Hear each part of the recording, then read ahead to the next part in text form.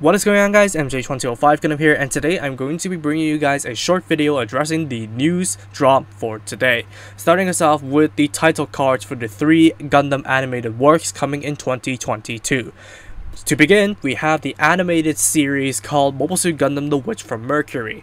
Now immediately it struck me with Gundam Valpurgis vibes, but I have no clues as to which timeline it takes place in, nor do I have a clue about the synopsis, and there's no way to tell before more news is announced. But just know that a new Gundam anime is going to be coming in 2022 before we get Hathaway's Flash Part 2. Moving on, we do have another Gundam movie called Kukuru's Done's Island.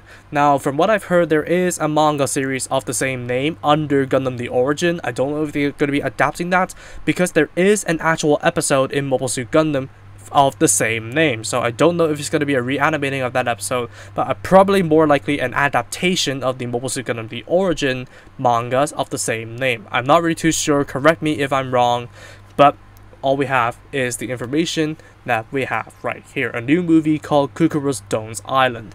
And surprisingly, Gundam Iron Blooded Orphans Urdr Hunt is going to be getting a special edition TV broadcast to accompany, this is a big one, its mobile app release. Now we finally have a release date of the mobile app after, what is it, like 4,000 years. So it is going to be a 2022 spring release, so expect the app to come in between March and May, or even before that. I don't know what they classify as spring, so it's up in the air currently, but it's definitely going to be in the beginning of 2022 before we get to enjoy this app for ourselves. As much as you can enjoy a turn-based RPG game in Gundam form, because it honestly feels underwhelming when I've seen the gameplay in the last Iron Blooded Orphans 5th anniversary stream. Now we're going to be able to enjoy multiple storylines in this app. First of all, it's going to be the Urdr Hunt storyline, the original one, and of course we do have the vanilla Gundam Iron Blooded Orphans storyline. Now, because the Asteroth and the Granbury are going to be added into the game, I suspect we do have the Gecko storyline we could enjoy in a different form, as opposed to Cross Race if you're not a fan of SDs. Now I did mention that the app is going to be having an accompanying animated release. It's going to be having 9 episodes. I don't know if it's going to be a mini-series or a proper series, but it is going to be illustrating the events of Urdr Hunt as suggested by the very choppy translation right here.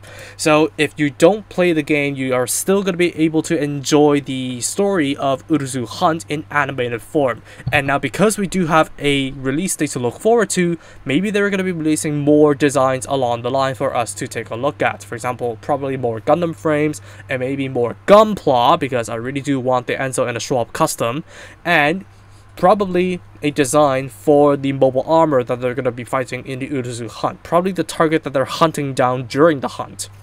Who knows? But I'm definitely pumped for this. Tell me in the comments what you think.